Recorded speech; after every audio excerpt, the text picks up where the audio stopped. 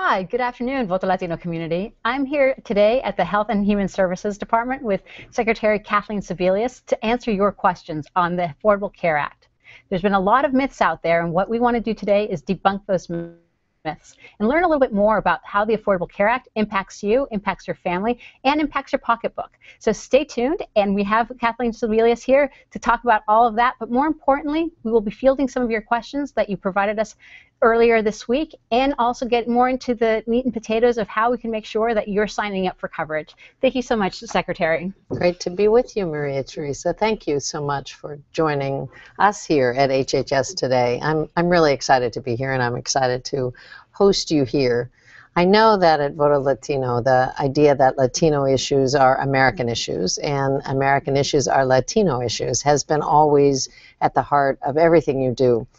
You were ahead of the curve in highlighting the importance of young Latinos across the country and the impact they have on everything from our economy to voting. And I think this especially resonates when it comes to healthcare. In the clip we're about to see, I want to introduce you to Myrna. Now, Myrna is a breast cancer survivor from Cleveland. She shares her story about her struggle to obtain health insurance. Thank you. Here we go, roll it. Here comes the wrong one. Take a long hangout, please.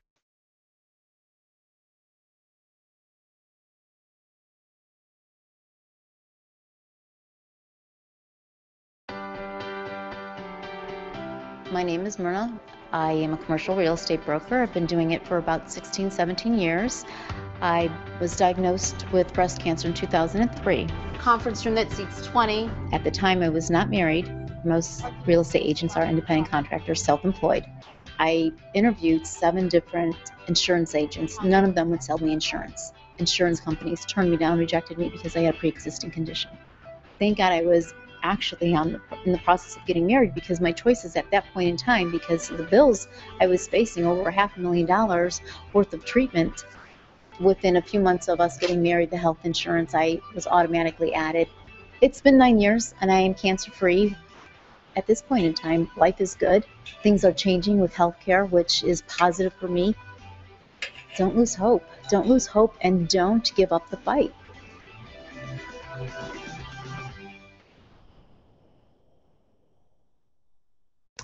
So the clip that we just saw with Myrna represents 15 million uninsured Latinos. Secretary, how does the ACA now prevent folks actually allow folks such as Myrna, who had a pre-existing condition, how does it address that? And what other health care benefits can people now expect because of ACA? Well, this is really a brand new day for health insurance. For the first time ever in the history of this country, a health insurance company cannot deny someone coverage because of a pre-existing health condition. Now, in Myrna's case, it was breast cancer, but it could be diagnosis of diabetes. It could be a child with asthma. It could be a cancer survivor. In the past, an insurance company could say to that person, if they didn't have a big group policy and protected, we just don't want to sell you insurance at all. And they were really out of luck. So that can never happen again. The other very exciting thing, and I think particularly for the Voto Latina audience, the young and healthy, is the focus on preventive care in health insurance policies. Not only do you have full benefits, so if you need to go to the hospital, that's covered, or prescription drugs, that's covered, but preventive care, we know, keeps people healthy in the first place, and that's part of the goal. So flu shots and cancer screenings, mammograms for women, a whole series of contraceptive coverage issues that people had to pay out of pocket for in advance are part of your health insurance plan with no encourage people to really stay healthy and keep healthy. And can you talk a little bit more about that with women's health? I think a lot of women don't realize all this and all the tools and availability of exams they can have now because of the ACA. Well, you bet. Again, in the past, there were health plans that pretty much were designed around men in the workplace, often left out coverage for women. So part of what Congress did was say, we need to take a look at where the gaps are for women's health and have a package of services added to all insurance plans, specifically designed for women. So it's everything from, again, cancer screenings to, for new moms, there is lactation support and help. There's prenatal care, contraceptive coverage, knowing that that's a frequently taken drug by women 14 to 40, domestic violence screening, mental health services, all of those services that are used by women, needed by women, and often were missing. So if women got them at all, even if they had insurance coverage, they were paying out of their own pocket to try and get those services. And I guess I just want to emphasize, because the majority of the Latino population on average is 27 years old, these issues that you're talking about, these exams that they can have now, and the contraception that's available to them, is really hitting the core of who the Latino audience is and who the healthcare provider really needs to address their issues of healthcare too. That's absolutely correct. It's that young, healthy woman that we know are the majority of the population, and often, you know, they're taking care of parents, they're taking care of their children, they're often pushing their spouse or boyfriend to get coverage. Their coverage comes last. This is a real, and what we know is women often work in jobs where they don't have employer-sponsored health care. So they were often the ones shopping in the marketplace. The other thing, Maria Teresa, that I should have mentioned from the start, an insurance company can never charge a woman more than a man again. Can you say that again? An insurance company can never charge a woman more than a man again. Right now, young women who are buying insurance coverage on their own can be charged 50, 75% more than a man just because of the services they need and want. Those days are over. And also, I mean, I'm very much expecting right now, also pre-existing conditions. Congratulations. Thank you.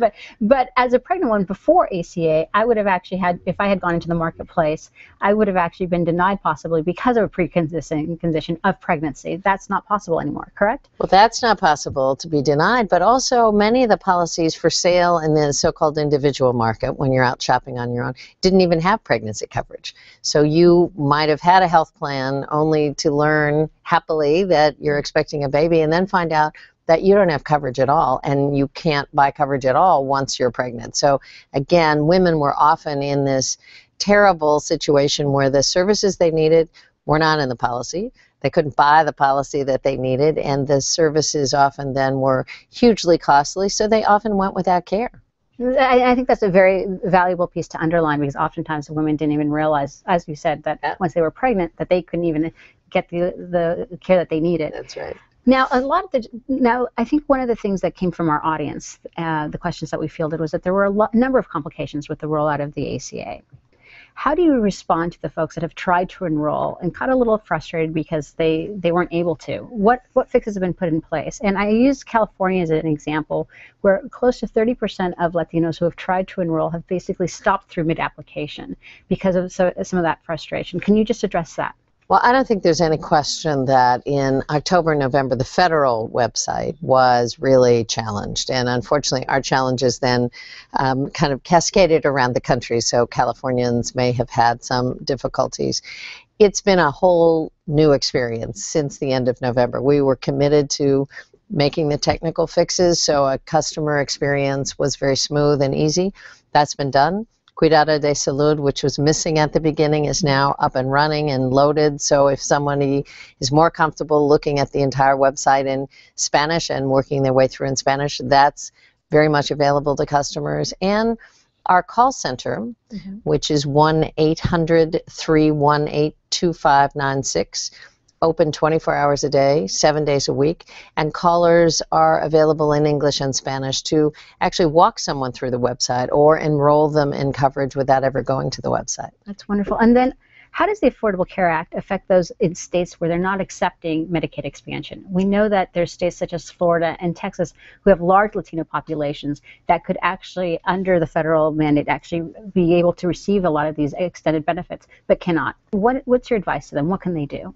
Well, I think, first of all, it's really important for the young Latinos who live in that state to literally find out who they are and talk to their state legislators, because there's no deadline for states to accept Medicaid expansion. In fact, can you talk a little bit to our audience and explain what Medicaid expansion is?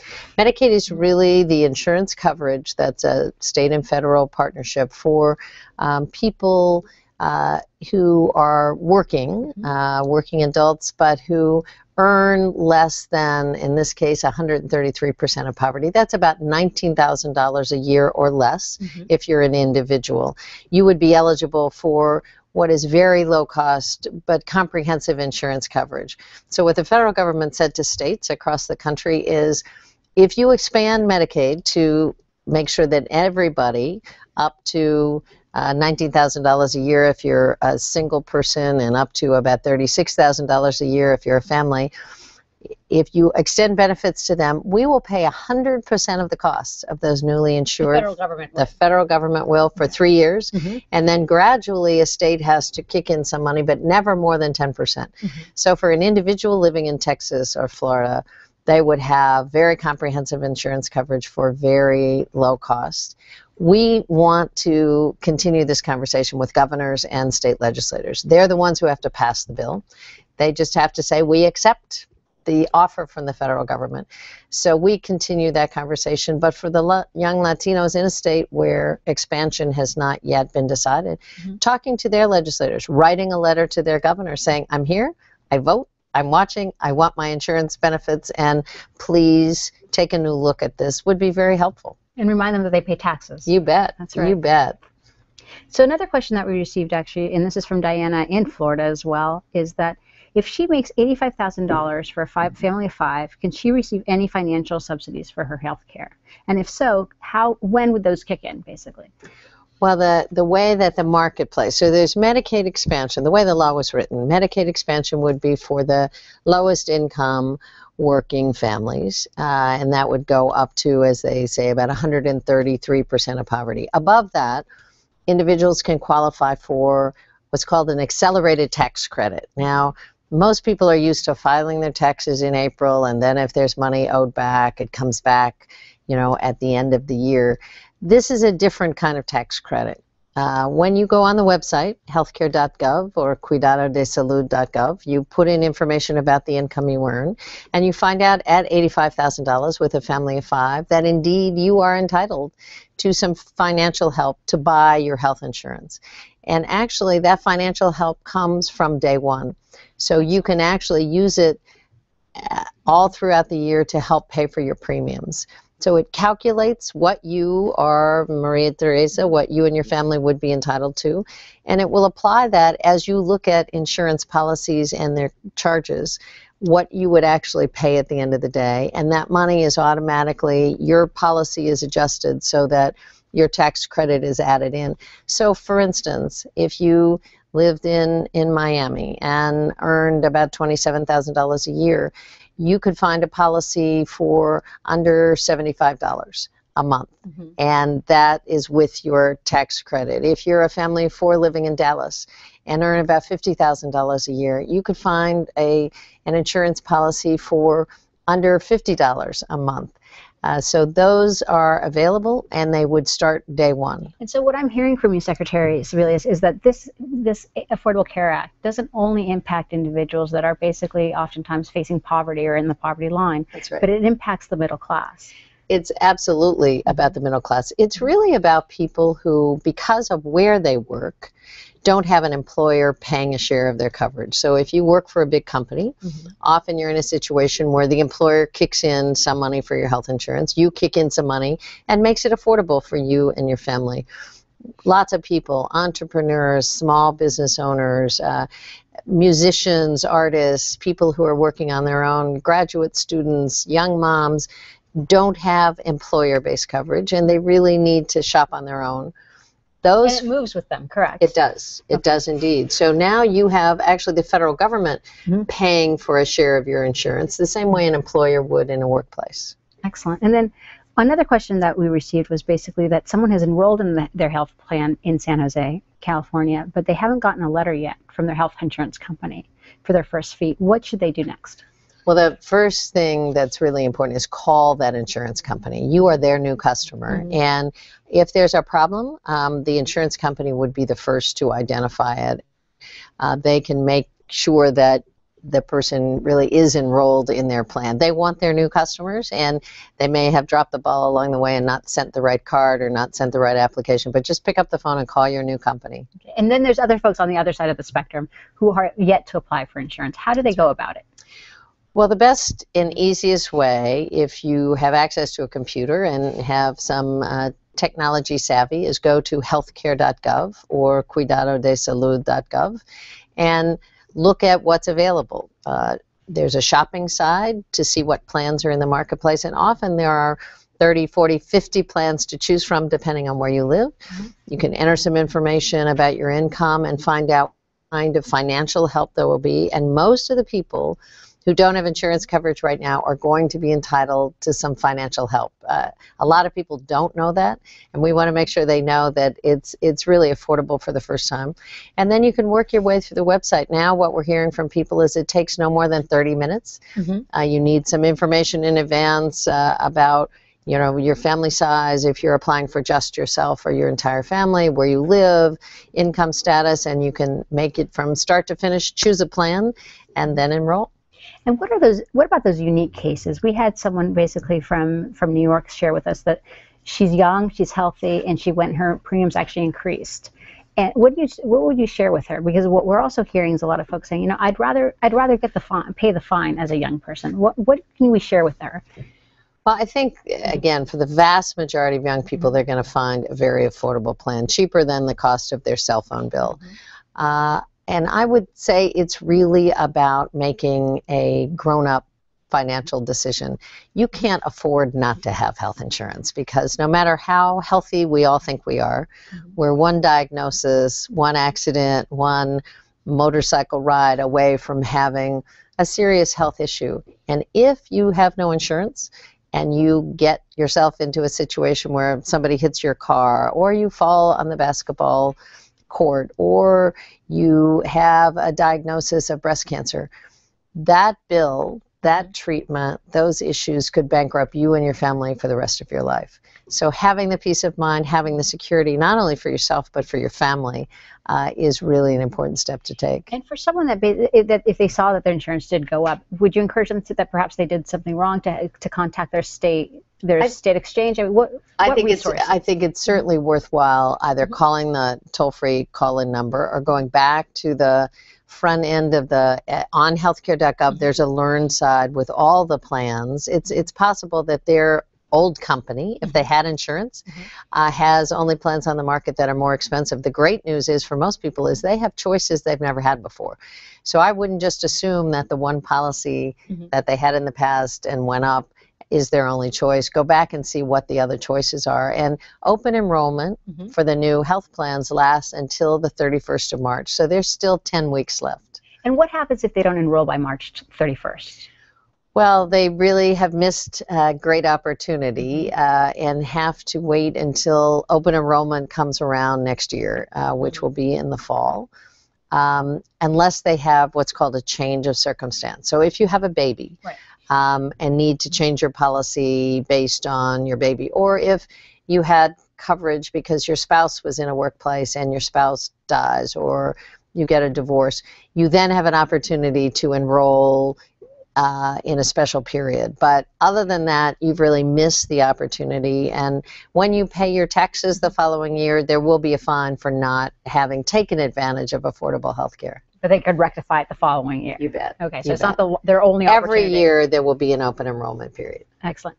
And then, the federal agency, ICE, basically came out with a memo saying that mixed status families and the Affordable Care Act are not competing for each other. Can you talk a little bit about that? What were they referring to specifically? Well, I think that there are certain rules that were written into the Affordable Care Act about who is eligible, in particular who's eligible for a tax credit, and you have to be, a legal resident in order to be entitled to a tax credit and purchase health insurance in the marketplace. But I think people were worried, would any kind of information be used potentially to turn over to the Homeland Security folks? Would it result in some kind of difficulty for their family or having their names on a list? And what I think people will find is that there's a very clear memo out by the immigration agency that says nothing collected in the Affordable Care Act information will be shared with anybody, will be used for anything other than health insurance. And I think that's a very important myth to debunk right now, because a lot of what we're hearing a lot from our members and the folks in the community is that they are afraid to share their information because they're afraid of where it's going to land. But what I'm hearing from you, Secretary, is that ICE has issued a memo saying that they will not pursue individuals and with mixed status families, so they can freely share their information with healthcare.gov and insurance companies. Is that That's correct? That is correct. And at the front of the website, people will be asked about their legal status. And that's primarily because you will not be entitled to a tax credit if you are not a legal resident. But that information is not taken and shared with anyone. It is totally secure, it's totally private, and again, we have verification from the ICE folks that they intend very much to keep it that way. Excellent. And then another thing right along there is that we're hearing that depending on your status, if you're a DACA student, basically a deferred action student, Right. It really depends on what state they're in, whether or not they're allowed to have insurance. Is that correct? Can you? Well, I think that there are, I'm basically telling you the rules, Maria Teresa, that apply to the federal marketplace. And that's what clarification. And there are some states that are using state funding to extend those benefits beyond what the federal rules are. But so they would really need to check. I think the District of Columbia is doing some things that Arizona may not be doing. So it's important to also check at the state level and see if there are additional benefits available to particular residency statuses. But at least as far as the federal marketplace is concerned, no one who is not a legal resident will qualify. Excellent. And I want to thank you for this time. I'm getting the signal that we're wrapped, but I want to thank you so much for this time and for the work that you've done. And more importantly, the Affordable Care Act is going to prevent many of our families not to have to file bankruptcy, but instead to stay healthy and to stay working and to make sure that we're providing appropriately for our families. So thank you so much for your time. It's great to be with you, and good luck with your extended family. That's very exciting. No, we're super excited. Yeah. And for folks, the Secretary shared many websites and resources with us today. You can go ahead and visit votolatino.org to find links to those resources, and also healthcare.gov. Thanks again for tuning in. We're on a wide shot.